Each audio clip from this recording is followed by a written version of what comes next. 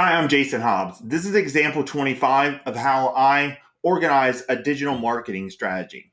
Now, this time we're doing version 2.1 of American Handbook by Maryanne Datesman. So sometimes I present a strategy and I have to go back and do some tweaking after presenting it to the customer, right? So what's the point is to use strategic planning to save resources. And my current procedure consists of 6 steps as far as how I organize a digital marketing strategy. So we start with the research, and I'm not showing the SWOT chart, but the point of the research is to put together a SWOT chart.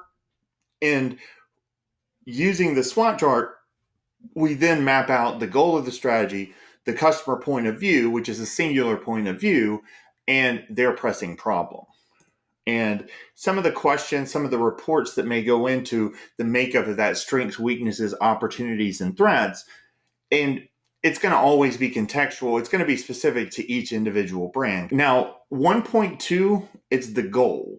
And that's to educate Americans on the 6 basic American cultural values in order to sell the American Handbook, right? And the customer point of view is Americans that are curious about the 6 basic American values, and the lack of quantification of, what are the American values and the explanation of the 6 basic American cultural values. So there's a lack of quantification for many people that haven't come across Maryanne's life's work, which is the American Ways, 4 editions of that book, and the Introduction to American Culture for ESL students specifically. And then now she's writing the version of that book for Americans, which is called American Handbook, What Your Grandparents Want You to Know.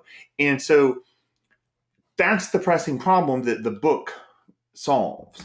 And the digital foundation it starts out through the website. And so the homepage is specific to the 6 basic American values. It runs through them after explaining, this is the mission. And the way that we approached it, or the way that I approached it as far as with the homepage, and we're using the Genesis Theme Essence Pro, which is $130 if you've never bought anything from Studio Press. And that allows me to just put together some homepage widget areas, as well as populate a top and a bottom navigation menu and make sure that those pages are available. And as you scroll down, this is what you see as far as it goes through all 6 of them. And we're going to add some media, but I'm still kind of working through that. Here is the lower section. When you continue to scroll down on the homepage below all 6, then we have the introduction of George and Maryanne, because they're the ones behind it, with a link to the first book that she wrote, the aforementioned American Ways, an Introduction to American Culture, as well as to the page on the website, which is the 6 basic American cultural values. And she explains what they are and explains the history of them on that page.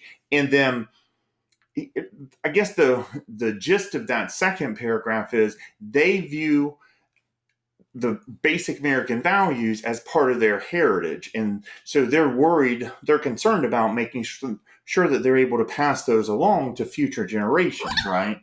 So if you're interested as well, and maybe you'll consider supporting their mission by purchasing access. It's $5 for the digital version of American Handbook. And you get to come along on the email conversation, as well as she completes the process of writing this book, then you'll get each of the different signposts. So the first 6 chapters, the first 6 rough drafts of the first 6 chapters, those are all put together for folks as they sign up. And then as the entirety of the first 12 chapters is completed, she'll release that. And then once it's final edit, she'll release as well. And then if she does future editions, we'll deal with that as we go. We added our video as well as an explanation between the 2 books. I wanted everyone to try and help as many people as possible, kind of put them in context. If they were already aware of the American Ways book, then we wanted to try and quickly put it in context for them by broaching the subject of, hey, is this the 5th edition, so to speak, of American Ways? And it's not, because the two books are written by the same author about the same subject for two distinctly different audiences or readers or learners. And number one is Americans. Number two is English as a second language students. So, and here are the two. Now, the digital store, the idea is to make it friction-free to buy. And so, like, if they click that button of it's still the rough draft of the book cover. We're going to have an updated book cover by a professional designer at some point. I just threw that together. And then support our mission, explanation of who they are, what their mission is, kind of, does this relate? Is it something that you're interested in? If so, then here's the plan. And obviously March 1st of 2019. And the goal is to create a community of people that are supportive of the sharing of the 6 basic American values with Americans as part of the heritage moving forward. So here, if they want to buy, then I want to support your mission with my $5 purchase. They click that button, they can buy multiple, give them away to friends and family. They just give us an email address for each, and we assign it to that email, and they get to follow along. Once you click that button, the red button, then it takes you directly to the checkout page. So it already puts it into the cart, and it says, okay, here, we're ready to roll. What's your billing address, et cetera, et cetera. Now, the media archive, the blog page is where we're running all of that through. Ever since day one of VintageAmericanWays.com, they've had content that she's written specifically for the blog, and she's continued to update it over time, right? And so that's where we just keep everything going through. So as we add video in the future, that will likewise be added to this primary channel here. And here are a couple of the prior posts before that. And the audience, a couple of quick lessons here that I picked up. So if you're going to build an audience, then you're moving from the advertiser model where you are renting access to other people's audience, and now you're organizing and building a relationship with your own audience directly, right? So the way that we approach that is, first off, you have to take a deep breath. You have to be relaxed and be yourself, first and foremost. So the goal is to document the story that plays out over the years and just start at the beginning. It's the easiest place to start, right? And then document what happened over time, telling your story, and you're going to get better at it with repetition. Big point, though, is number 2, which is commit to and deliver a weekly list of media deliverables. If you want to be successful, you have to be yourself. A great starting point is to start at your origin story and document your story from there moving forward. And you have to commit to and deliver that weekly list of media deliverables week in and week out. That's how you actually organize and grow your own audience. So the way that you do that is you focus on your customer, and how that manifests itself is you create video, audio, and written so that customer, regardless of what they want, how they want to consume it, every episode they're able to consume it their preferred way, and understanding that may change. Their preferred way of consuming it may change over the course of a day or over the course of hours, right? And then the other part is you have to have that consistent, committed action week in and week out. Because that's what if the customer finds it interesting and they want to continue to hear about it, then you've made that promise, they've signed up, now you have to deliver on it.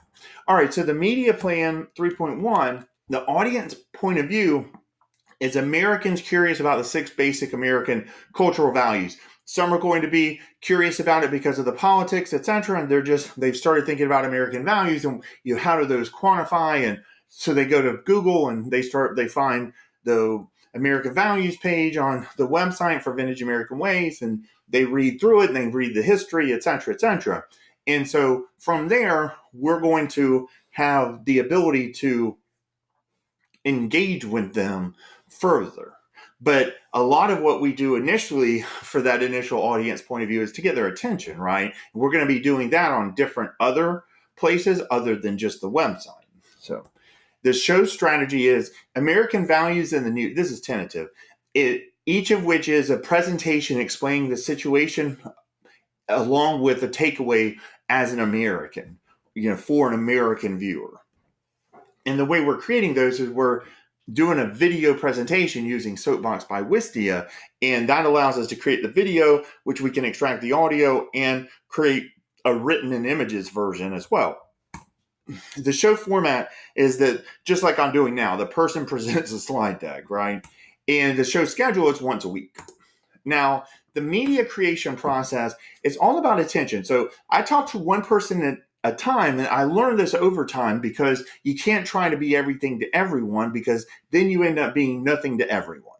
And part of attracting your ideal person is repelling those bad people, the ones that, are a bad fit for you, just to save you and their time and trouble, right? And then people improve through public experience and repetition. Big lesson I've learned. This is one lesson that I've, learned repeatedly for more than 12 years at this point, which is you have to put the public experience part is extremely important, because you have to actually let the market see it in order to, and you can show it to one or two people or a focus group of friends or, whatever. But end of the day, until you make it public and let people actually consume it and share their view of it, then you're not going to get as much value, in my mind, or from what I've found, my experience. So you want to make and share your video every time. This is something that a motto or marching orders that I personally adhere to, and that I also recommend to clients as well.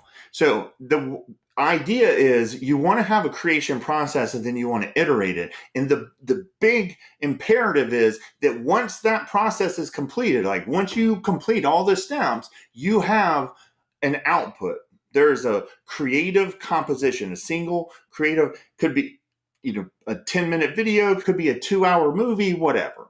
But once you complete it, and you're going to refine it over time, because you want to make it as flexible as possible to be able to accommodate you and what you want to do and what tools you have available, as opposed to you have to go and match everything that I have, that I've built up over 12 years.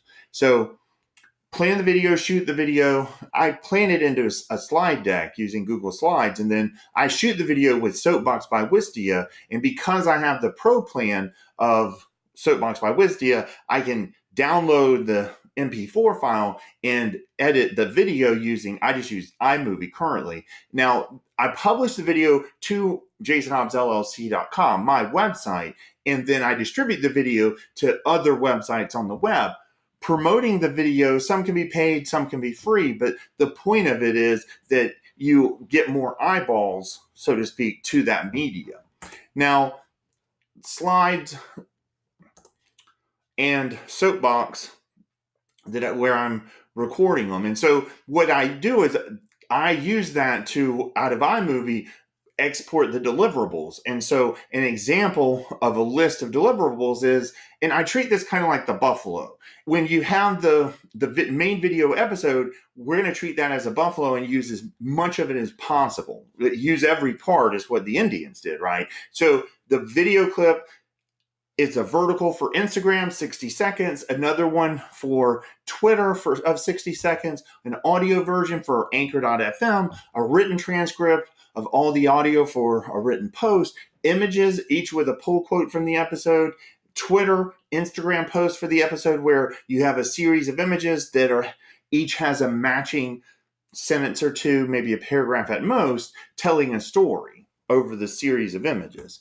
Now, the process in this instance, tentatively, that we're going to use is that the customer, George, outlines the episode as a slide deck and then records the episode using Soapbox, just like I do, right? And then from there, I'm going to edit the episode in iMovie, and then I'll publish, distribute, and promote the episode using that deliverables list that we'll agree upon. And then from there, we're just going to iterate it over time. Now, the media distribution, the goal is to give it the people what they want, where they want it, how they want it, every time they want it, right? And so the way that we approach that is Wistia.com, as far as for when we're embedding on the actual website for VintageAmericanWays.com, and then we're uploading natively to Facebook brand page as well as the YouTube channel in the future. Audio, we're going to be doing anchor.fm shortly. And we'll use that for the podcast, which will automatically distribute the podcast to 10 podcasting platforms for them. The written images, vintageamericanways.com/blog, which they've had going since the website first launched. So the prospects, you have to have an offer for them in order for them to be a prospect for it, right? In the customer attention lifecycle, we have to engage with customers as they pay attention to this brand and their offer. And that's going to play out over a life cycle that's individual to each of the different customers. Some will play out long, some will play out short, some, etc. All right, so the digital offer, I don't use the 4 Ps of marketing like I learned at Valdosta State University where I got my marketing degree.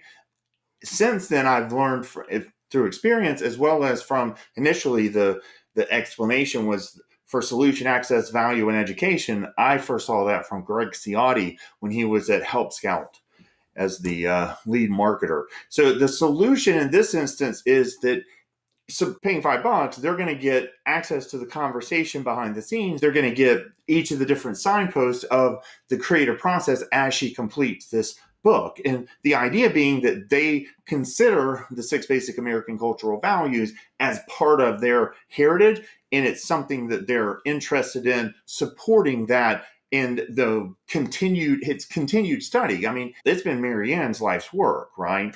So the access is through vintageamericanways.com/buy-American-handbook, which you can see here. If you click the American Handbook book cover, a rough draft one that I just threw together, we're going to have a designer do it. But if you click that, it'll take you right to checkout. But if you scroll down, you'll see the explanation. So you join the community and share your feedback, collaborate behind the scenes. March 1st, you receive the finalized first draft for all 12 chapters together. And then later in 2019, you're the first to receive the completed American Handbook, and all for $5, which is a great way to support these grandparents that have been curating this information as far as the 6 basic American cultural values, and along with a bunch of first-party resources. All right, so the value is they get access to the digital version of the book, and they get access to behind-the-scenes conversation as part of the community that the person that's life work has been working on the 6 basic American cultural values, right? And the education is, what are the cultural values? What's their history? What's their importance? Now, the customer attention cycle, everybody starts out as a stranger. From there, in some form or fashion, we're going to have people identify themselves as an American, as an ESL student, or as a teacher. And then based off of their actions, we're going to let them indicate their interest or lack of interest in becoming a qualified prospect, because we're going to make the offer to the qualified prospects, obviously. And then obviously those that want to become a customer, they purchase for $5, and they can buy multiples and give them away as gifts if they want, however they want to support. And if they just want to support us with $5, that's awesome. We're going to bring them along for the ride, so to speak. As far as for customers, we handle that with the customer conversation as well as the customer feedback loop. The customer conversation, the goal of it is to relate to people. And the way that we're approaching that is to be helpful. Segment customers. Remember, as they tell you about themselves and what they like and what they dislike and what's important to them and what's not important, remember it as a brand. And that's where the segmenting customer points of view come from. And then the qualify the prospects and then make contextual offers. The idea isn't to talk anyone into anything. It's to give people an opportunity to buy something that they want to buy. So the customer conversation, we're using live chat and email through Drift, and then we also are including the phone where necessary. And then Write Message, we're also using to start to get to know people as well. And you can see there's an example of that question. And at this point, if they're an ESL learner, then we're going with that. If they're a parent, a teacher, or a grandparent, or if that's how they identify themselves, we're starting with the assumption that they're an American unless they decide to tell us otherwise. The customer feedback loop, email each customer asking on a scale of 1 to 10, how likely are they to share this brand, right? And I use gatherup.com. If they reply with a 1 to 8 reply to the question, it puts them into what I refer to as a customer service queue. 9s and 10 replies are thanked and invited to share their thoughts publicly, and given shortcuts for their convenience to do it as well. So the campaigns, I have three basic categories for campaigns currently: get attention, keep attention, and administrative. And I'm going to show you an example of each. So the get attention, the example is break the ice. So in this instance, we're going to have the get attention ads and content, media, whatever. It's going to be around the subject of history and importance of those 6 basic American cultural values. And we're always looking at it from the individual point of view as the goal, because, individual freedom is one of the 6 basic American cultural values. So another thing that we may very well do, we're doing a test currently between myself and George are, and we're going to be creating some episodes which are titled tentatively American Values in the News. And it's going to draw on George's expertise over the years, and it's going to should be pretty interesting. I'm pretty excited to get the test out and kind of see where we go from there. So the keep attention is a two-way conversation, and the way that they trigger that is by buying, right? So in this instance, they join that two-way email conversation between Maryanne and George Datesman with their mission supporters, and the trigger is to purchase the digital version for that $5 pre-sale. And what happens is when they buy in WooCommerce, then WooCommerce tells Zapier, which tells Drift, for an email playbook to go ahead and launch, which will bring them along, catch them up on the conversation, and help them understand how it's going to play out, because it's going to play out weekly, right? The administrative example is definitely link building. I believe there's a lot of low-hanging fruit available for VintageAmericanWays.com, working with a reputable link builder. There's a lot of potential ties between VintageAmericanWays.com and a lot of .edu and .gov. Loads of opportunities in my view. So if you wanted to do it yourself, it's going to be right around $827 to start, and then around $320 a month. So liquidweb.com, and it's going to grow from there. I mean, we're using the beginner plan of LiquidWeb's managed WooCommerce, which is only $39 to start, but their primary managed WooCommerce starts at $250 a month. And you're going to want to get to that because there's a lot of additional firepower included in that. Once you get to $750 a month, then you have your own developer type of relationship. You'll have to check into it, but there's just a lot of additional firepower that's thrown into it by managed WooCommerce hosting as you move well up into the price plans. So the $50 a month, but they start you out at $39, and it's a great plan. I'm using it as well as this client that I had just went through. They're using it as well. $50 a month for drift.com. That's for the live chat and email. Wistia.com for better video hosting and analytics. In my mind, everything I put onto the direct website of the brand, I always use Wistia. GatherUp.com for the customer feedback loop. Yoast.com for the premium SEO plugin for WordPress. You're going to want it. And there may be some additional add-ons that you'll want. You just want to check. It's only $90 for their flagship. There's a lot of really good stuff for a really good price. $300 a year for Wistia /soapbox. That's the Chrome extension I'm using to record this, that I'm also, and at least the initial process that we're putting together for George for the American Values in the News series is going to be using Soapbox as well. And the StudioPress.com, we are using the Essence Pro theme. That's $130 if you've never bought anything from StudioPress. Right Message, we just rolled that out. Segment your audience, personalize your messaging. It's right at $79 for a month for the very smallest of their premium lane, if you will. So if they have 3 different lanes based on how busy your traffic is, then they give you different stuff, right? And in that fast lane, if you will, the passing lane, which is the most expensive one, that's $79 at the minimum, and then it grows from there based on traffic as it grows. But definitely very powerful. All right, so if you have questions, definitely feel free to email me, or you can text, give me a call, leave a message. If I don't know your number, I'm not going to answer, but I will return messages as soon as possible. This is example 25 now. So example 26 will actually be out Wednesday, January 16th of 2019.